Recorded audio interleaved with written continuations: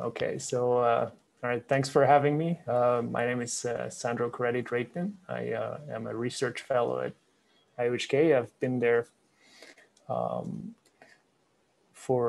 since 2019, and yeah,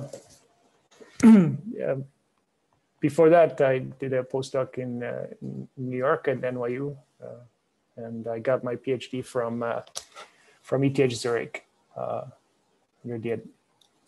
My advisor was Willy Maher. So I'm going to talk about fast isomorphic state channels, sort of a layer 2 solution for blockchains to improve scalability. This is joint work with a bunch of people from IOHK, Manuel Chakravarti, Matthias Fitzi, Philip Kant, Peter Gaji, Aglos Kiayas, and Alexander Russell. All right, so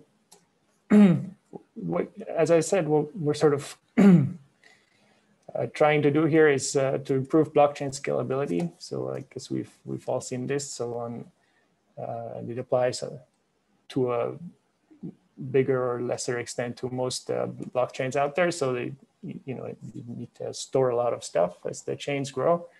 So storage is an issue. You often have quite a low throughput because for example, you have to wait for some with publishing blocks to be so that you're sure that previous blocks get delivered, and you also have high latency, especially with Nakamoto style blockchains, where you have to wait until a transaction reaches a certain depth before you can consider it confirmed. So the approach to scalability that we take here is that of multi-party state channels. So basically, imagine that you have the main chain with its ledger, and there are some people that are interested in a subset of this ledger, and what they want to do is basically cut that substate of the ledger out and take it off chain and then evolve it off chain in their own protocol, which will be a lot quicker than the main chain. And then once they're done, or in case something goes wrong, they want to be able to get this evolved ledger back to the main chain. And what kind of security goals do we expect here? So very roughly, we want safety, which means that, for example, even if you're the only one of these parties that is honest, that follows the protocol, and everybody else cheats, you don't want to have any bad effects. So you don't want to lose any money that you may have received in this off-chain protocol.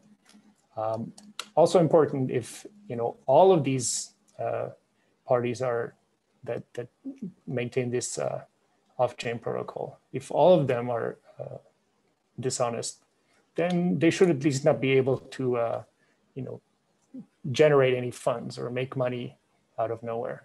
Or in particular, they should not be able to break the main chain by whatever they're doing there. The other thing is liveness. So if nobody cheats among these off-chain parties, then we want that the off-chain transactions become confirmed and are processed properly. And so what we're going to try to do here is have a protocol that works really, really fast in this optimistic case. So when everybody's honest, and if something goes wrong, we're going to fall back to the main chain and rely on the main chain to resolve problems for us. All right, so the crucial ingredient for what we build on top of is the UTxO models, the UTxO model. So as it's used, for example, in Bitcoin. So in the UTxO model, you look at transactions, you look at their outputs, and so typically you can say, can you actually see when I point with my mouse? Yes. Yeah. Okay. Thank you. Typically you have some funds, some coins, and then here you have the public key under which they are locked. And if you now want to spend these transaction outputs, you can create a new transaction that has as inputs some of these outputs. And what happens during this validation is basically it is checked that this transaction is signed by so for each output that you spend, it's checked that the transaction is signed under the corresponding public key. So in this example, this transaction has to be signed by public key 1 and public key 7. Right? They appear multiple times here. But for each UTxO that you consume, this check is being executed. And let's just think for this talk as sort of this set of public keys under which there was a valid signature that's provided as sort of part of this transaction. All right, so, and of course the second thing that you need to check is that the sum of all the inputs in terms of money equals the sum of all the outputs. Now, if you want to add sort of smart contract functionality to the UTxO model, you can consider the extended UTxO model, which was introduced by Manuel Chakravarti and some others very recently. And what changes is that instead of being locked with the public key, your outputs are now locked with a validator script. In addition to that, each output also contains some data. And now when you do the transaction validation, for each output that is consumed, you run the corresponding validator. And if the validator says, if the validator accepts, then, for all of these UTxOs that you spend, then the transaction is valid. Now, the question is, what is the input to each validator? So let's look, let's assume we run this new one. So it gets to see as input this whole context here that's in orange. And some of the things I haven't explained yet. So for each of these UTxOs that you spent, there is an additional sort of redeemer value, which you can use, just to supply additional witnesses that may be required to spend a particular output. And also, what's very useful, each transaction comes with a time window during which it can be included in the ledger.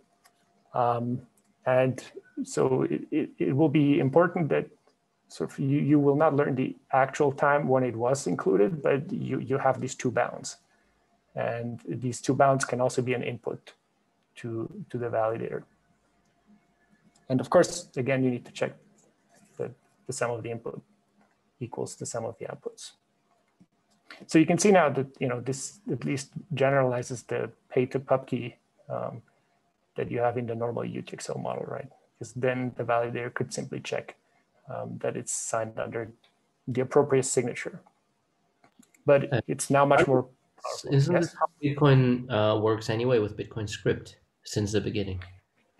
Right, but if I understand it correctly, they don't have any data, so you can't actually keep state. Oh yeah, okay. So this delta is updatable somehow. Right. So I'll show you. So you can build an abstraction on top where you can think of this delta as being updatable. But of course, in the UTxO model, basically you have some data here, and then I guess if you want, you can store new state in these other deltas in general. Right. But this is just a general example. So I'll show you a sort of a state machine example where you can think of the delta as keeping the state of the state machine, which you can sort of update with every transition that you make. Okay. Right. Okay. All right. Okay. So there's there's that. The other very useful thing is that the extended UTxO model supports native multi-currency. So the thing where up until now you've seen numbers is actually something more general. It's a set of values, if you want, where you can have any kind of token in it. So here I'm showing you like two different types of tokens. So the tokens coin here, that's like a currency. So these are fungible tokens. So you have a currency identifier. And then when you have a fungible currency, you have one type of token. For example, here, it contains 3 tokens of currency coin. And then you can define any kind of non-fungible tokens. So this would be the identifier of the currency that corresponds to a particular type of non-fungible tokens. And then you'd have like, different tokens, T1, T2, and so on. And you can add them. So, if you have two such sets, basically for the fungible stuff, it just, you just add up the numbers here. And for the non-fungible stuff, you just compute the union of these sets, and at least intuitively, right? Because basically they're non-fungible, so you can't they're not interchangeable.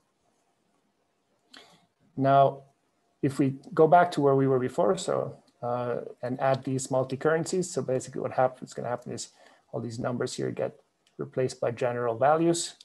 And then when you check, you do your sum check, you actually do it, you add things up the way I just showed you. And also important, you can now forge new tokens in a transaction. And when you do that, for every token you forge,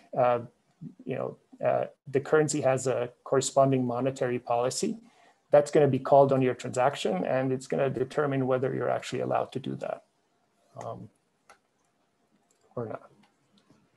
So this is basically sort of a more or less complete picture of the extended UTxO model. So yeah, it has some advantages here.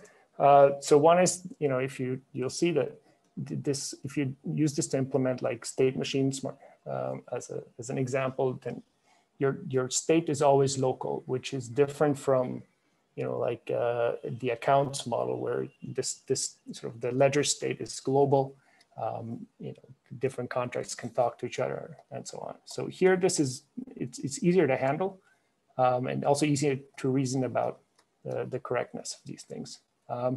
One other thing is that you can always predict the transaction fees because when you create this transaction, you know exactly the computation that is going to be run on these for each of these validators, because the inputs they're already known when you submit the transaction, which is also different from like an accounts-based model where some other transaction might write to the contract account that you're interested in, and this cannot happen here. So if some, the worst thing that can happen is some other transaction spends this output before you, but then your transaction is just going to be rejected. But it's not going to be that you're going to have a completely different computation that might be longer, and then you didn't provide enough gas. So that's another advantage of the extended UTxO model. And as I just said, it has native multi-currency support, which means that you don't have to run or invoke a smart contract every time you want to transfer a non-native currency or a non-fungible token. So I guess, are there any questions about this model? Is there any limit on the size that or what you can encode in the state part of the transaction? I mean, just the transaction size in general, but I guess that's a parameter of whatever system you use. And then I want to ask, like, how rich is this language? Like, can you, for example, express complex ownership such as DAOs that you can do in Ethereum, or is it like a more limited thing? No, the language is Turing-complete. So, I mean, again, I'm going to show you like a simple like state machines that you can implement, but you can basically do any computation that you want. And then the deltas here, are they like, who can access these deltas? Can they be accessed? Yeah, who has access to access these deltas among the validators? So, right, so basically, if you have these outputs here, you can create any kind of transaction, and the only thing that matters is that your validator says yes. And again, the input to the validator is everything that is shown here in orange. So, so maybe this is a little general, and it'll be much more easier to understand if I give you like this, the state machine example. So it gives you a better intuition about what is possible. Okay, so let's do that right now, actually. So consider, simple state machine. You have maybe a state name and you have some memory, and then upon input I, you get to a different state, a state prime, and you can update your memory to M prime. And just imagine all you need here is some predicate P that takes all these things as an input and tells you whether this is a valid state transition, right? So now if you wanted to sort of build this in the EUTxO model, so up here is the abstraction. So down here, you would have a transaction, and in its output, so that the data field here, it would simply contain what is in here. So basically the state name and the memory, if you will. And then it's locked with this special validator that corresponds to the state machine. We'll get to that in a second. Now, if you want to make a state transition, you would write sort of this input. This would go in. Oh, this would go into this redeemer field, and the new state would go here in the data field. And now comes the important part. So this validator here, it checks two things. One is that the predicate P is satisfied, and the other thing is that it makes sure that the spending transaction again has the same validator in it. So that it basically guarantees that you keep running the state machine. So we're going to add some features, but I hope this gives you a better sort of idea of what you can do with this.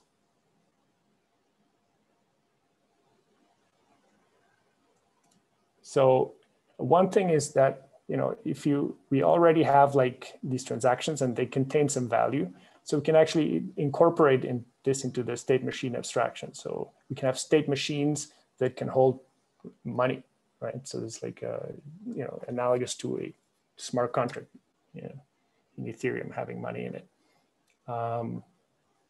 And then what we can also do is, we've seen that transactions always come with a list of public keys under which they were signed.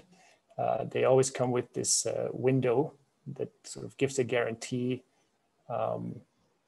about when the transaction happened, and it comes with possibly some forged tokens. So we can also incorporate again this into our state machine model, and it will it's just something in addition that the predicate here can check. So you can now have a state machine where only a certain set of people are allowed to do a state transition, where state transitions can only happen in a particular time window, and where you can also, base the validity of your transition on which tokens were forged. Okay. So I don't know, Dionysius, does this kind of answer your question from before? Yes, and then the one thing that is a little unclear here is that where does the forging policy or monetary policy live? Is it outside of these validators somewhere? Yeah, just think of something that's stored on chain somewhere, and okay, there's. I guess I contrary to Ethereum here, the difference is that one smart contract doesn't have access to other smart contract states. In the EUTxO model, you mean? Yeah. Yeah. Yeah. Right. Okay. Yeah, that makes sense. Okay. All right. So we have this, and then one last thing we can do is, the transaction here that basically creates the state transition. It can itself have inputs and outputs, right? And then we can think of, the inputs as bringing value into the state machine, and we can think of the outputs as value leaving the state machine, and actually we can create particular UTxOs here as part of the what comes out of the state machine. So basically, this is going to be the abstraction that we work with here. So if you have any questions, I guess, about this, I'm happy to answer them now. If not, let's look at how we actually do things. So, right, so let's go back to basically the ledger on the main chain. We have these transactions here with the UTxOs, and now they're going to be these, bunch of people here that we talked about before. Those are the people that want to take some substate of the ledger off chain. And so what they're going to do is one of them is going to deploy this state machine on the main chain. And we'll see more details about how this works in a few moments. But basically, the idea will be to commit or to deposit these UTxOs into this state machine. And then once this is done, this UTxO set kind of appears in the head in this off-chain protocol. And the parties run this off-chain protocol, and this UTxO set evolves. And important here is that basically it uses the exact same ledger model as on the main chain, right? So the exact same type of transaction and so on. And at some point, either the parties decide it's enough, we want to close this head, or something goes wrong because one of the parties cheats. So then this protocol is designed in such a way that there will be a short certificate whose length is independent of the transaction history in this head. They can be sent back to this state machine. And then ultimately, the state machine will make sure that this final UTxO set that you had in the head protocol here will appear on the main chain. So this is the high-level approach. And so now we're going to look at this state machine and see a few more details about it. And then after that, I'll show you what happens in this off-chain protocol here, which we call the head. All right. So the state machine that runs on the main chain, it basically starts in this initial state.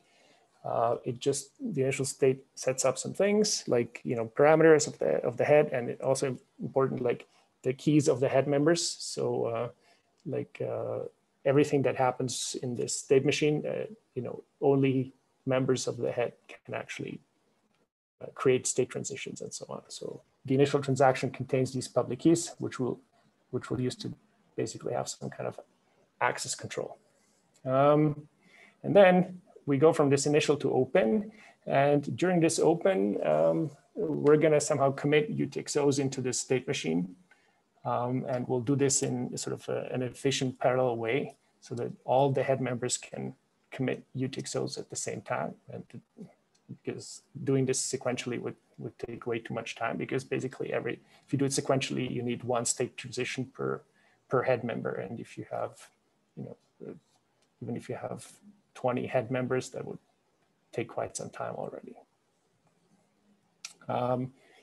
So we'll see how that works in a minute, but let's just look at the rest of this state machine. So once the head is in this open state, basically that's when the off-chain protocol starts running. And then, as I said, when the parties are done, or if something goes wrong, any of them can provide this certificate and basically go into this closed state. And then, for the cases where the party that closes the head provides an outdated certificate, we give the other guys a chance during some contestation window to provide newer certificates. And then after this contestation period is over, there's a final transition that will make the final UTxO set from the off-chain protocol available on the main chain.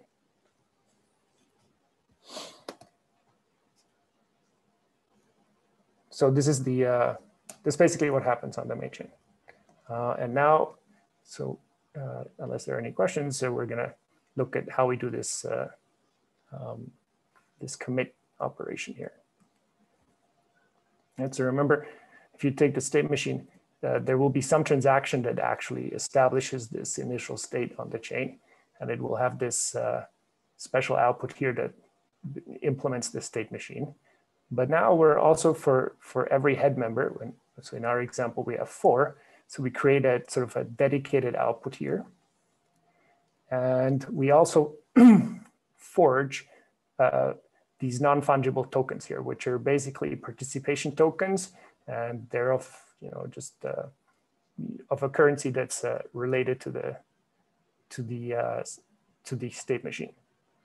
So the idea is now that each of these head members can post a commit transaction here, where first of all, this, it has a single output. This token will end up here necessarily, and then it can commit any other UTxOs from the main chain into this thing here.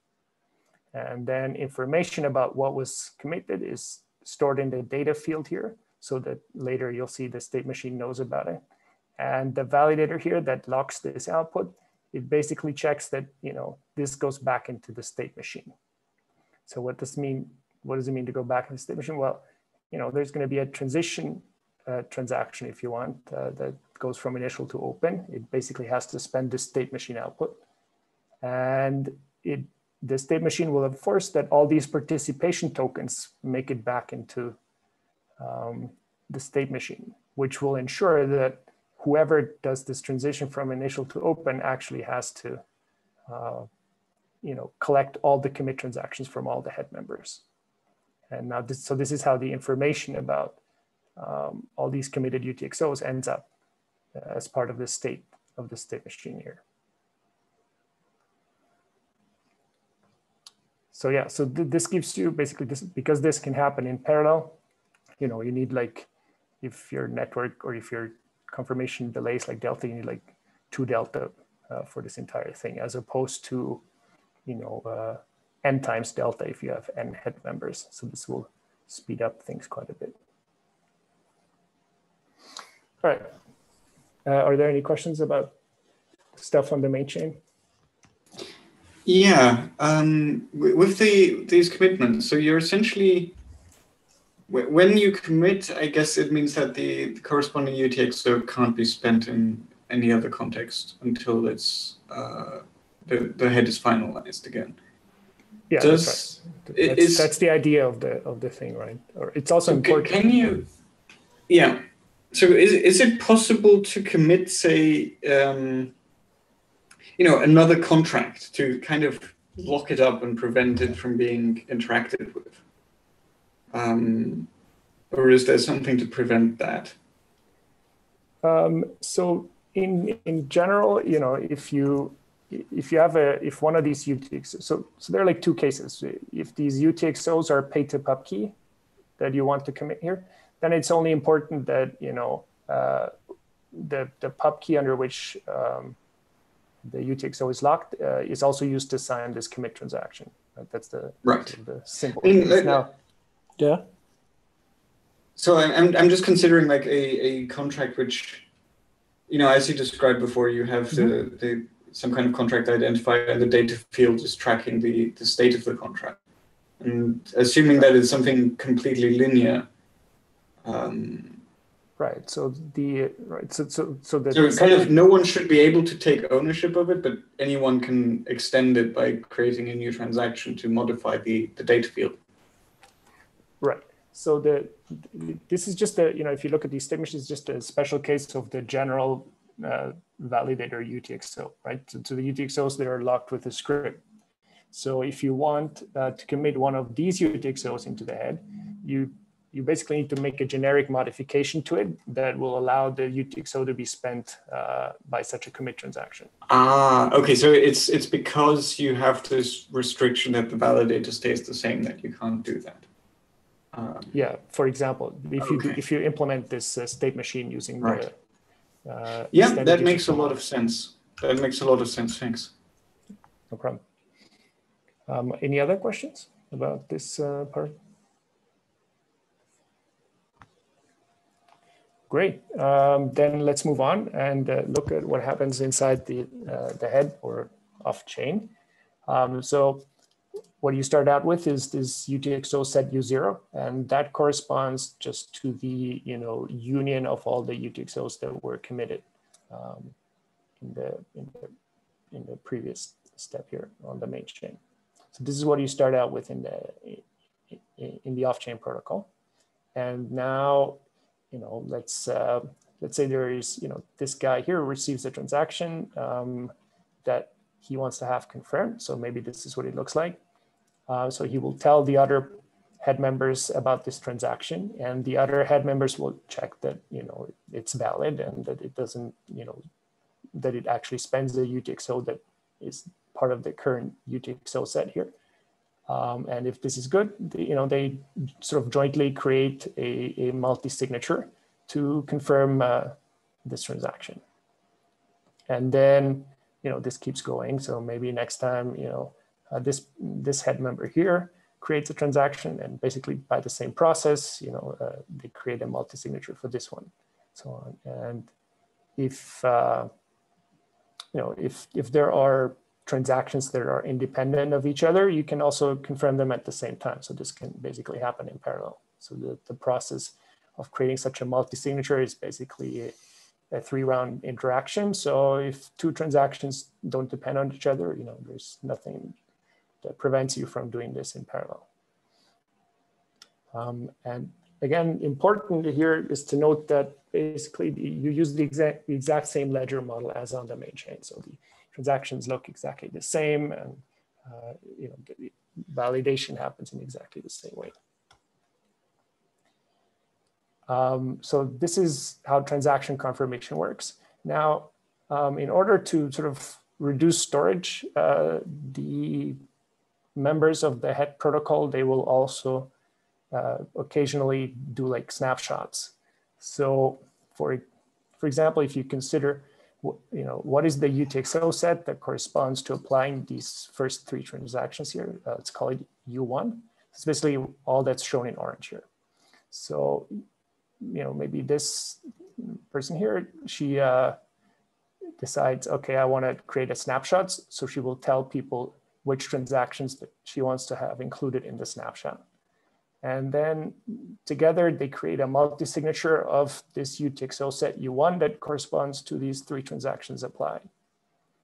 And once you have this, all that you need to remember is actually this UTxO set U1.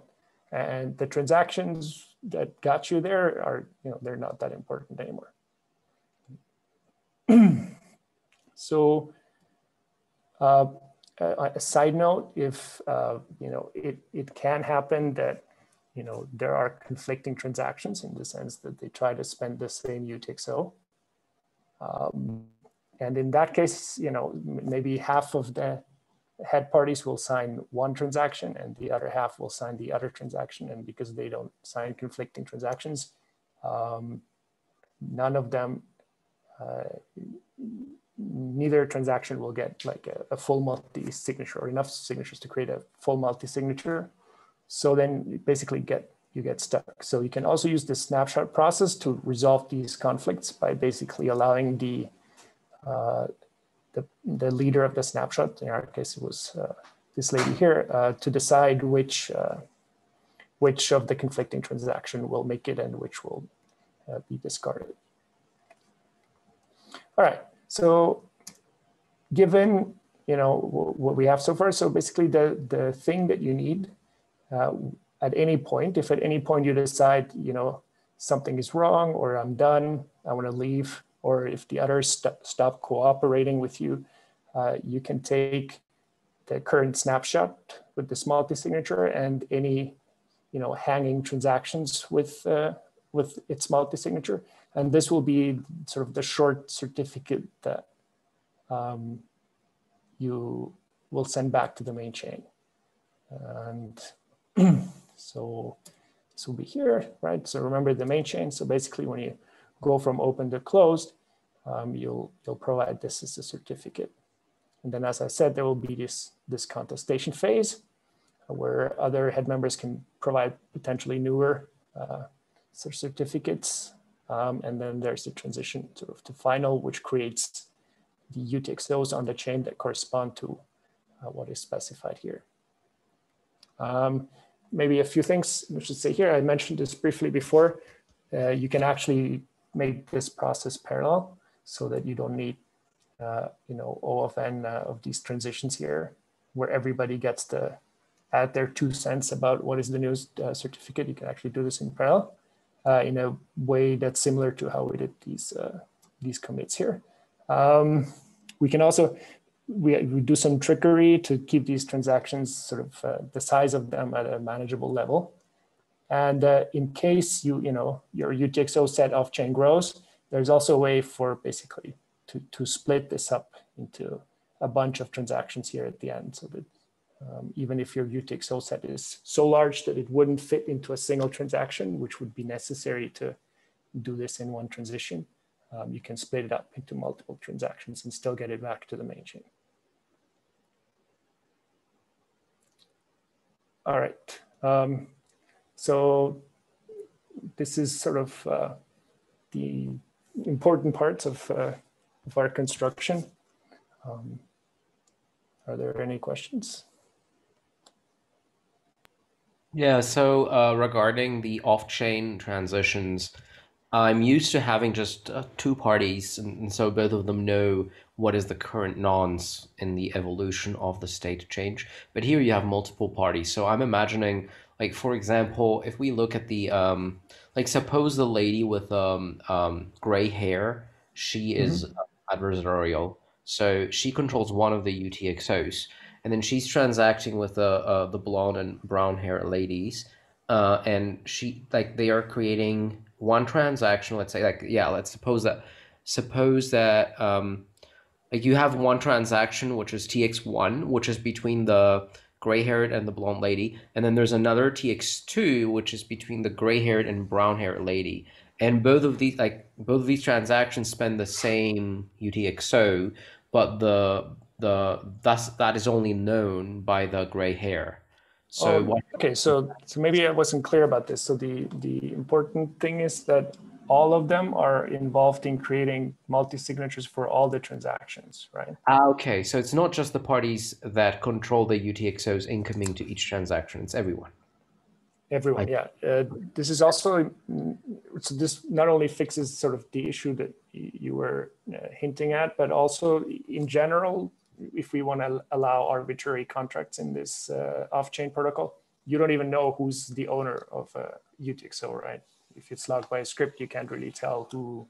Yes, I see. Who's responsible. So the important thing really is that while if she wants to spend something, she may create this transaction, but she will inform all people about it, who then will jointly create this multi-sig. So that means that then everyone in the group in the in this channel is aware of where we stand in terms of what is the current off-chain UTxO or EUTxO. Right. Yeah. Okay. Yeah. Nice. So I realize this isn't really the focus of this, but it seems to me like the idea of having an isomorphism between the off-chain channels and the on-chain structure isn't really that. The fact that it's a UTxO system doesn't seem that integral to me to that. I guess it makes something simpler because you have much more well-defined structure in how things, what the ordering constraints between transactions is, for example. But do you think it's plausible to use a similar approach to non-UTxO designs? I made like this slide. I think it's not impossible to do it, but it's depending on the exact variant of your account-based ledger, for example. It may be a little more tricky. So if you, I guess this is just a sort of a very simple abstraction of the ledger state in an account-based ledger, right? So you'd have like 12 coins under public key 2, and then 4 coins in this public key 7. And then here are 2 script accounts. They have like 8 and 56 coins. And you also have this sort of, the state of these contracts. And, now, if you have a transaction, you might say, you know, I want to take something from this script address and send it to this public key. And again, you have sort of this sort of space for witnesses or whatever, and the amount. And then what happens is, you know, you run this this script on the current state on this additional information row here. And then if the script accepts, it actually sort of creates a new state of the contract here, right? Now, it's you know, if you think about, is there now a way to check out a substate of this ledger in the accounts model? It's not that easy, right? I mean, yeah, that is one of the limitations, I guess. But this is something you might be able to add in. It's more of a structural limitation of the accounts model. I mean, I don't think it's impossible, but it might be more cumbersome, right? Especially when, you know, maybe you can modify this one guy so that it's now, you know, you can't use it anymore until, you know, the certificate comes back from the off-chain protocol or something. So maybe you can do that, but then when you want to put two of them into the same off-chain thing, I think it gets already a little more tricky, right? Because then,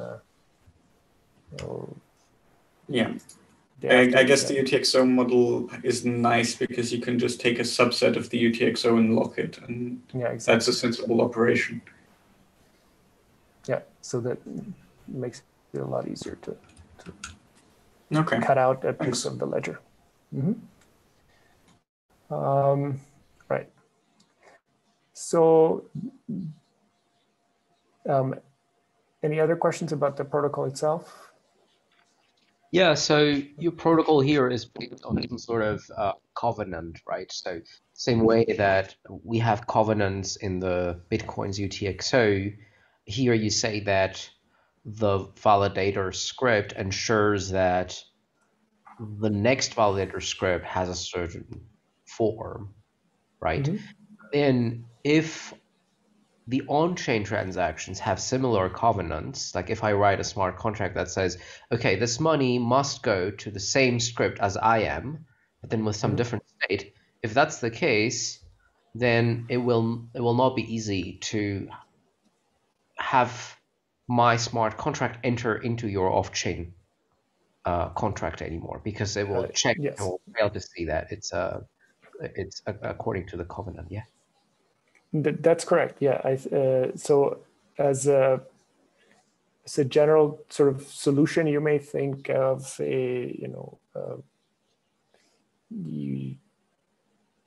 when you write your contract and going inside an off-chain head is sort of an option for you. You can always, have a generic sort of you can apply generic transformation to your script, which is basically original script, or enter into a head, and then you could even control basically this channel system is not backwards compatible with older contracts that were written without it in mind. Basically, you have to take that into account.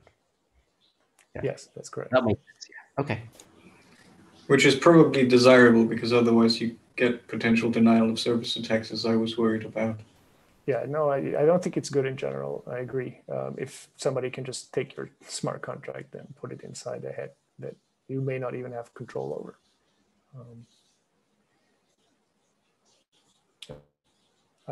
Any other questions?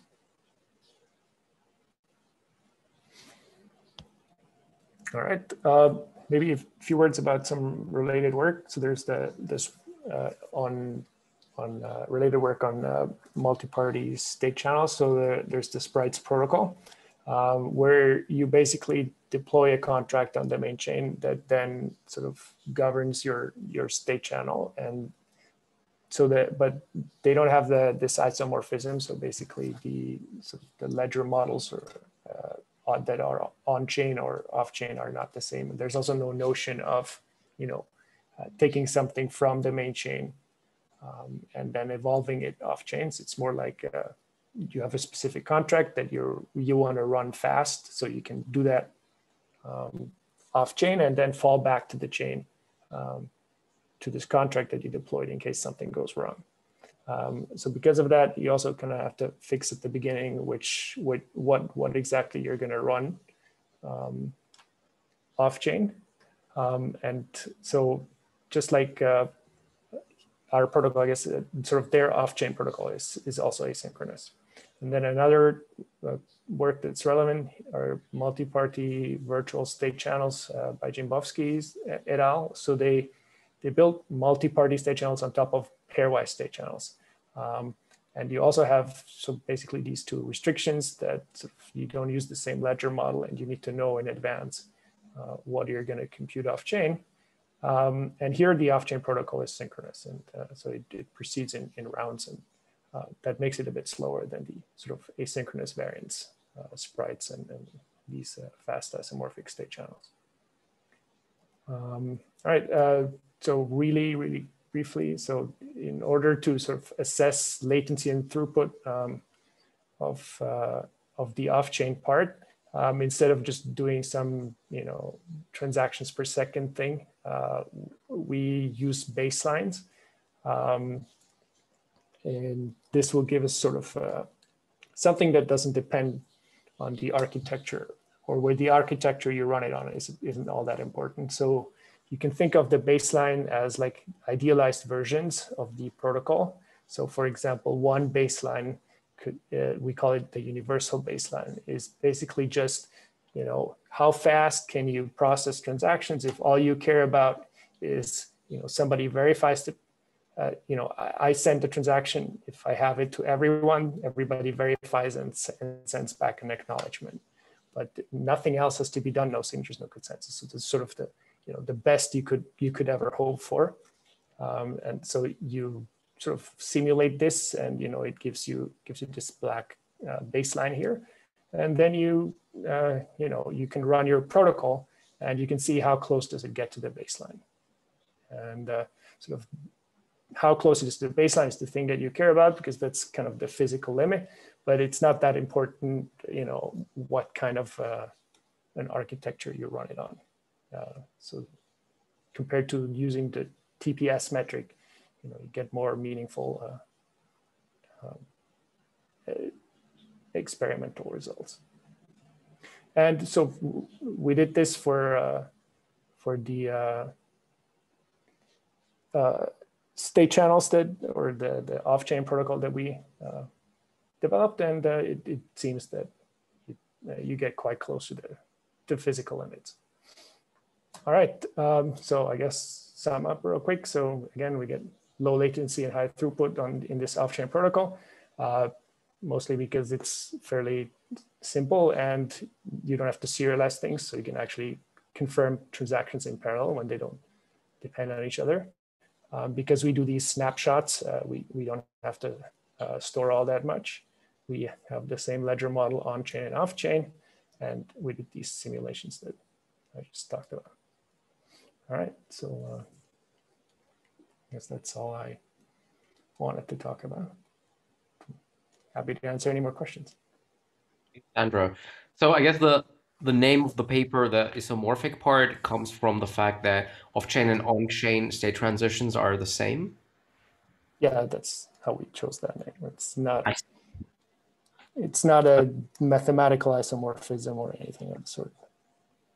No, it makes sense. It makes sense. And it's actually one of the things that differentiates you from other solutions.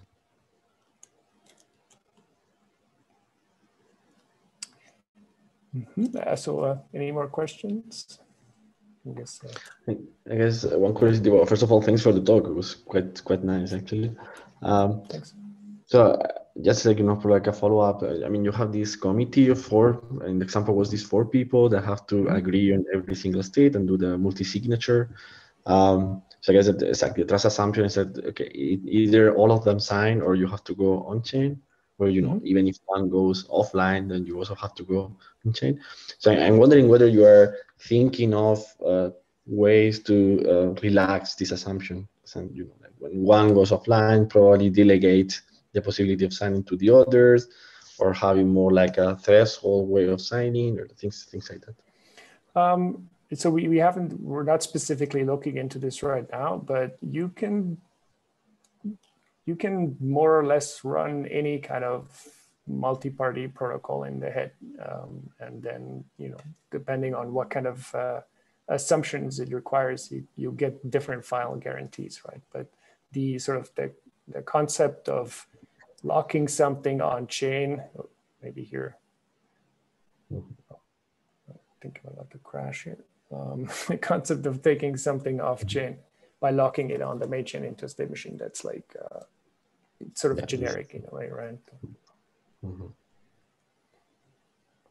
That's good, exactly. I mean, I guess that one of the implications would be, of course, that what you showed, that probably it will be way farther from the baseline, so it would be worse in practice. But it's like the typical trade-off between the trust assumptions and how efficient it is. Mm-hmm. Right. Mm-hmm. Okay. Anything else?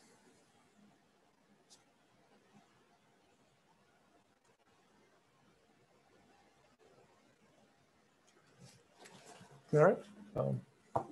Okay. So thanks again for coming.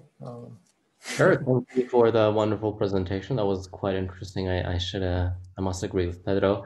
So thanks once again, Sandro. I think many people will be interested in watching. I already know that Orpheus, who's working on state channels, expressed interest in watching this later on. He couldn't make it, and some other people will also surely find it interesting. So once this is processed, I will put it up on the website. I'll actually contact you by email about that. Cool. So yeah, thanks for the talk. Thanks everyone for attending. And our next seminar is next week, Wednesday, 1 hour earlier. So as usual time next week. So I'll see you all there. So thank you very much. And see you all next week. Have a great week. Bye. Thanks. Happy Easter. Thank you. Thanks.